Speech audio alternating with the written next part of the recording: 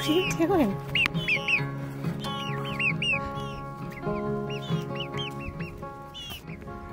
Are you hanging out with me? Okay. What are you doing? Say hi? Yeah, are you having some berries? Did I interrupt your berry eating?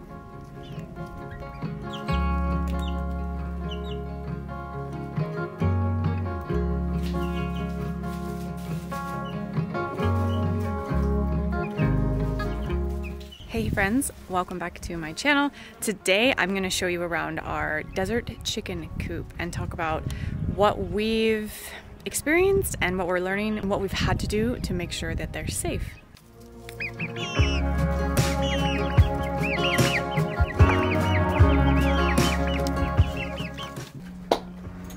Right, so this is not our first go around raising chickens. This is actually the third/fourth set of chickens that we've had over the last, I would say, 12 years, my husband and I together. And so this isn't our first go around, but it is our first go around raising them in the desert. And I was hesitant to embark on this adventure because it honestly was really daunting. My son was asking to get chickens months ago, and for one, I struggled with it because we were still vegan, but two, the desert is kind of crazy. Like, we live out in the middle of nowhere. I mean, it's not really nowhere, but we're on 1 acre lots. All of the lots in this neighborhood are like 1 acre or more. And we don't have a fence on this property. We're renting this property, and, you know, we obviously aren't going to fence it unless we knew we were going to buy it or something like that. So we're on an acre that isn't fenced, and it literally is like a coyote highway. Everything and anything comes through this highway. I've seen bobcats, coyotes, Harris hawks. We have multiple different types of bunnies, which aren't a threat to the chickens, but we have, you know, little mice, and there, of course there's snakes. We live in the desert. There's a variety of snakes, there's scorpions, there's all these different things, and I just thought that it felt too hard to have chickens. But when we decided to leave the vegan lifestyle, you know, I'm pretty hardcore, and I decided, like, that weekend, I was like, if we're gonna eat eggs, by golly, then we're gonna have chickens, right? I wanna have my own eggs, and there's a couple reasons for that. If I'm eating eggs, I wanna make sure that I know what the chickens are eating, and I want to make sure that they're, you know, humanely raised and taken care of and loved. When you are raising chickens and you're eating the eggs from these chickens, like, it's unlike anything else. They're so much better for you. You know, you can make sure that they're fed well and they get lots of good snacks, and that they're foraging and getting bugs and getting fresh organic produce, and that they're not just being fed like crappy soy and corn grain. It really infuriates me when you see packages of eggs in the store and it says vegetarian fed. You know, chickens are scavengers. Like, they're related to like the T-Rex or something like that. They're not meant to be vegetarians, and it really infuriates me because I'm like, chickens, and especially if they're pasture raised and vegetarian fed, that's a load of crock, because if they're pasture raised, they're eating bugs. That's the whole reason that you want your chickens to be out on pasture often, is because it's a symbiotic relationship. Like, if you have a garden and you're dealing with pests, you can let your chickens in and they'll eat those pests. Or if you're dealing with a fly issue, you can let them out in the pasture and they're gonna go along and they're gonna pick out the maggots from that poop. So vegetarian fed, free range, pasture raised chickens is just contradictory in itself. So I just dove in and was like, we're gonna eat eggs, we're gonna get chickens again. And literally the next day we brought home chickens. And so we've been scrambling since then to kind of get everything set up, and we've done a lot of research, and we've created this pen back here that is pretty much predator safe. There's still a few tweaks we need to make to it.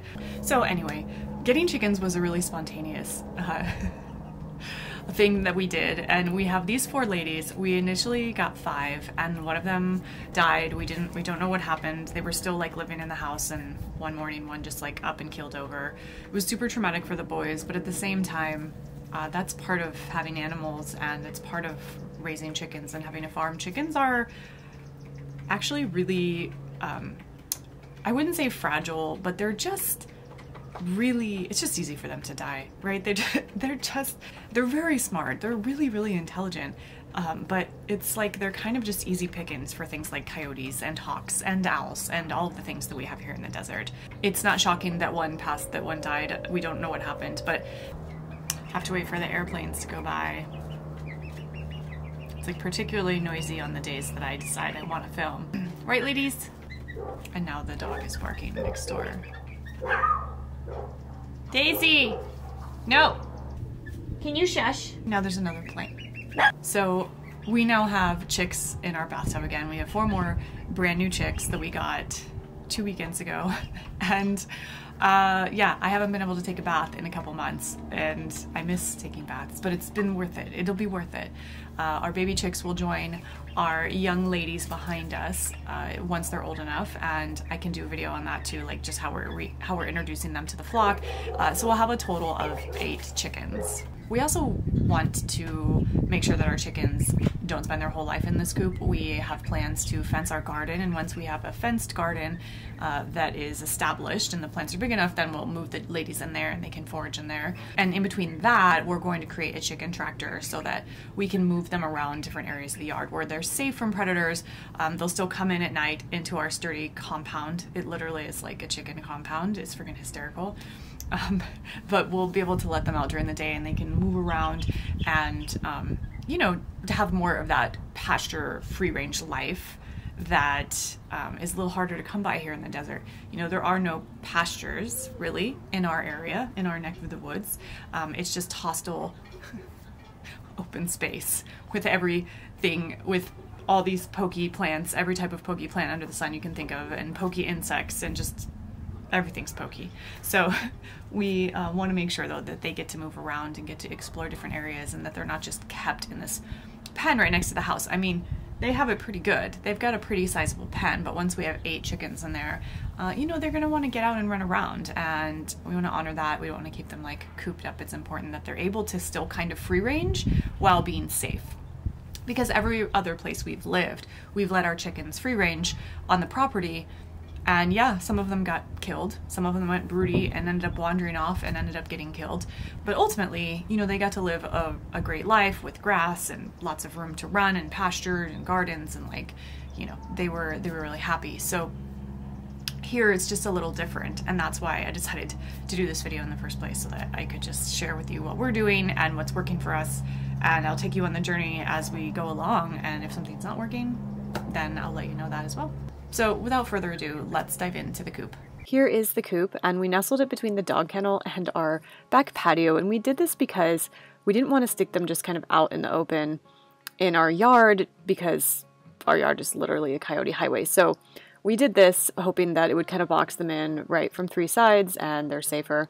We also dug fencing 1 to 2 feet into the ground. The ground here is so hard, but we did the best that we could, and we figured nothing's gonna dig when it's this close to the house, unless it's something smaller like a rodent. But we put this plastic gardening mesh around the bottom of the coop to make a protective apron for the moment. We are gonna get even smaller mesh to protect them from snakes and things like raccoons or possums, which we haven't seen on our property, but they do exist in this area because everything lives in this area. Many people suggest actually digging 2 feet down under the coop and laying fencing underground and then burying it, but we just felt like with it being so close to the house, we weren't going to worry about that too much.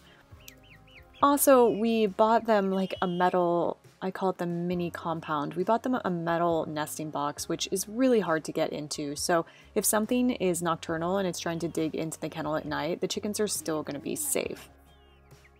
As you can see, we wrapped the entire thing in chicken wire.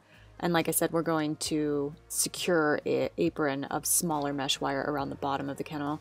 We'll be getting 2 of those metal nesting boxes, and they're going to be elevated off of the ground right next to each other. You can see that we also put up a sunshade to keep the chickens safe from the scorching heat in the summer. We're coming into fall and winter now, so the temps are lowering and they're not going to need this shade. But when summer comes around, we're probably going to have to move the shade tarp around a bit, along with misters that we will put around the top of the coop. And we may even have to install a small swamp cooler. We've heard people doing that when the summer temps just get way too hot. As you can see, we made a chicken swing just to keep them amused. Chickens are funny and they like to play, and it's important to keep them entertained so that they don't actually pick on each other. Usually smaller flocks won't turn on each other. If you get too many chickens in one space, then they'll start to pick at each other's feathers, but we're not too worried about that because we're not going to have that many chickens as of now. Famous last words, right? This is the metal chicken coop that my husband got. I'll put the links for this in the show notes below so you can check it out yourself. It was reasonably priced and it was just easier than building the coop boxes ourselves and safer. What are you doing, Brownie? We obviously touch them a bunch. The kids come in and hang out with them, play with them. We've been doing that since they were little ones, since we first got you home, huh? This is Luis. Hi, Luis. That's Brownie. And we have Thelma and Louise over there. And that one over there is Twig. That's it, guys. Thanks so much for watching. We obviously aren't chicken experts. We're learning as we go. But if you have any questions about chickens, raising chickens in the desert, then let us know. I'm happy to do more videos on this topic. Thanks for watching. Bye.